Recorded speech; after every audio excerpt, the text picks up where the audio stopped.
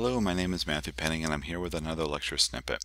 In this video, I'm going to go through the process of actually downloading the installation disk for Ubuntu 14.04 and setting it up in a VirtualBox virtual machine. And so I'm here at the web page right now, and what I need to do is actually download the installation disk. So what I'm going to do is go to Download and go to the desktop and then choose which version I want to work with. There are two versions available here. 14.04 is the long-term support edition, which is supported up to 5 years, and I typically would use this for a production environment. If you wanted the latest and greatest to see what Ubuntu is coming out with, you can get Ubuntu 14.10. And then every 2 years they come out with a new long-term support edition. So the next one would be version 16.04 when that comes out in 2016. But I'm going to go ahead and work with this one here now, and I'll just go ahead and choose Download. If you wish to give money to Ubuntu to help them, you can definitely do that here. They actually provide a setup for you to actually pay for it with PayPal. For this video, I'm going to go ahead and just choose to say not now, but take me to the download. And I'll go ahead and click on that. And in a moment here, the download prompt will, there it is, ask me to save it. I've already got it downloaded, so I'm not going to actually download it, but I would just hit OK. For my case, I'm just going to go ahead and hit cancel because I have it downloaded. Okay, let's move to VirtualBox now. So after we have the ISO file, I need to set up an actual container or a virtual machine to actually work with this installation disk that I have just downloaded. So what I need to do now, and you can see that I currently have 4 different operating systems already set up in virtual machines, is create a new one. So let's go ahead and hit new. And let's go ahead and give it a name. I'll just call this one Ubuntu. I'll just call it desktop. If I wanted to, I can put in, maybe I'll put 14.04. Alright, there we go. And you can see that the type has automatically been set to Linux now, and the version is already Ubuntu, the 64-bit version of the operating system. So everything here has been set for me. All I need to do is hit next. I can go ahead and set how much RAM I want to allocate to the actual computer. I currently have 8 gigs of RAM here on my computer. Now I don't want to use all 8, because if I do that, then I don't leave anything left for my host computer to run. So I want to pick something that is at least the minimum amount of memory for the operating system, and depending on what I plan on doing with it, is an appropriate amount. For the most case, for this, 2 gigs of RAM should do just fine, and I'll go ahead and pick 2048. I'll go ahead and hit next. Now I get to go ahead and set up the hard drive for it. I don't already have another hard drive that I'm going to import into this one here, so I'm going to leave the default and just say create a virtual hard drive now. I'll go ahead and hit create. There are quite a few different versions here for what type of hard drive I want to set up, all depending on what software you plan on using this virtual machine with. Now I only plan on using it with VirtualBox, so I'm going to go ahead and leave it as the default VDI. But if you plan on using other software like VMware or so forth to run virtual machines in, you can change the hard drive type to suit them as well. So I'm going to go ahead and just hit next for this one here. Now I get to decide, do I want to actually have a hard drive that grows in size up to my maximum that I set for it, or do I want to actually reserve the whole entire space of the hard drive as a single file to begin with? What I mean by that is, let's just say I have 20 gigs that I allocate for my hard drive. Well, if I pick this option here called dynamically allocated, if I only use 5 of that 20, then my file size will only be 5 gigs. But if I pick fixed size, it'll actually reserve all 20 gigs on my hard drive here. So I typically prefer to use the dynamically allocated. So I'm going to go ahead and hit next for that. And then it's going to come up and ask me what I want to call my hard drive, and I'll just go ahead and leave it as the default here, 14.04 desktop. 8 gigs is a little too small for what I plan on using. Because it's dynamically allocated, it's really not going to only take up whatever I use. So basically, if I put something like 50 gigs, it's not going to reserve all 50 gigs, but it could grow to that size.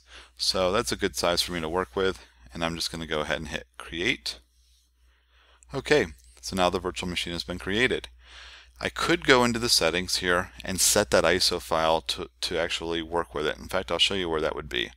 If I go to settings, I can then go to storage, and you'll see that at the moment, here it says empty. This is for the CD-ROM, which is that ISO file that I had downloaded.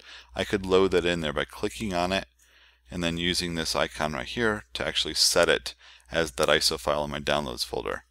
I'm going to go ahead and hit cancel. because most of the time when I do this, I actually just go ahead and hit start, and then I get this screen that says select the startup disk to actually use to install the operating system. So if you happen to hit cancel or you don't hit the right one here, come back to the settings over here and you can actually set it. But I'm going to go ahead and choose this little folder now, and let's go to my downloads folder, which I'm already here at my downloads, and I'm going to choose the desktop version that I already had downloaded, and I'll go ahead and hit open. And then all I need to do now is hit start. So it's going to use that downloaded ISO file that I have, that's the installation disk for Ubuntu, and it's going to actually load it into this virtual machine. It's going to take a little while, so what I'm going to do is I'll come back and pause this video when I get to the login screen here. Okay, so I'm now at the welcome screen and I have two different options to choose from. I can either continue to run this as a live CD, which is going to give me the experience of seeing what this operating system is all about without actually installing it at all. That's the Try Ubuntu option. Or I can already begin the installation process. And I plan on installing this, so I'm going to go ahead and choose Install Ubuntu. And this is going to go ahead and start the installation wizard for me. So now it says install. And here are my prerequisites. I have to have 6.5 gigs of available drive space, which I have reserved up to 50, plugged into a power source, which it is, and I'm also connected to the internet, which I already have. I have the option here of downloading updates while installing, and then I can also say install the third-party software. And this is software that cannot come with Ubuntu by default because it might not necessarily be open source. It will be free, but it may be closed source programming. So if you want to choose to install that, I would actually recommend clicking that, and I might as well do the updates while I'm installing as well. So I'll go ahead and hit continue. Okay, so it says now that the computer has no current operating systems detected, so I have a couple different choices of what I want to set up. And for the small hard drive that I have, I'm not going to choose the logical volume management option. It was only a 50 gig hard drive. I don't necessarily need to do that.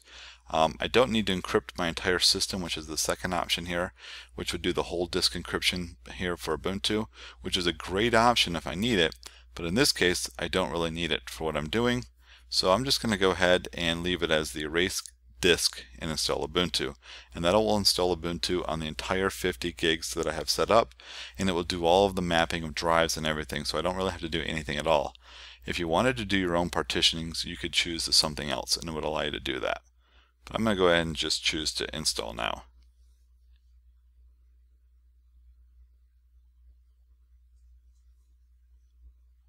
Okay, so now it's just a time zone. I'm going to go ahead and hit continue. And now my keyboard layout, which everything on here is what I'm using, so I'll just go ahead and hit continue again.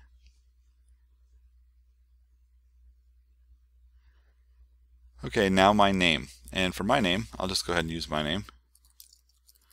And you'll notice that the computer name takes part of that, and then also my username does as well.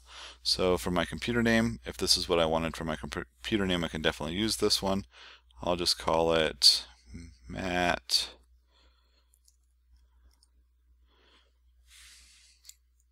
Well, Matt-Ubuntu-VBox.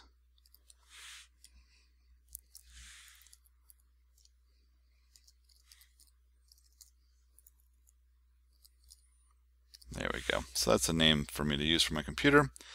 Okay, I also have the username. Now the username is going to be lowercase, and it's going to take the first part of your name. You can definitely change that if you want, but one thing to keep in mind is you want it to be a lowercase name. For all Unix-based systems, we want to have lowercase usernames and only one word. Okay, for the password, let's go ahead and type in a password, and I'm going to use something really simple here. It may yell at me. It told me it was a fair password, so that's going to allow me to use the simple one I put in here. But you want to have something in here that's definitely a decent password. I can choose to log in automatically if I wanted to. However, what I want to do is actually require my password, and I'm also going to say encrypt my home folder in this case. Again, this is not necessary, but what this is going to do is for this particular user account, it's going to encrypt all of the files under their directory. So if anything you save on there. And for the security, it provides it's a decent option in the event that something happens to your computer. As far as if this was a regular computer I was installing it on, your files are going to be very difficult for somebody to break this encryption to be able to pull off whatever was on your desktop or your downloads and so forth. So I like doing this at least for my home directory, if not for the entire hard drive itself. And I'll go ahead and hit continue. Okay, so now it's going to go through the process of actually installing everything here for me. And it's going to take a little while for it to install, maybe 10-15 minutes, depending on your internet connection and the downloading of all the updates that are available for it. But I'll go ahead and pause the video and I'll come back when I get to the next step. Okay, so now the installation has been done. You can see it took about a little over 20 minutes for me to go through the process of installing everything here. But all I need to do now is go ahead and hit restart now, and so let it restart. And when it boots back up, I'm going to be prompted with the boot up screen or the login screen.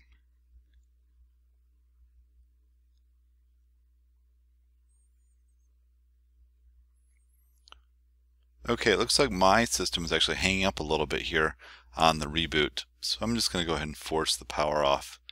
I'll move the mouse over here to the close the virtual machine and just choose to power it off. And that happens every once in a while with installing the virtual machines. I'm going to go ahead and hit start, and it should power back on, and now I should be presented with the login screen.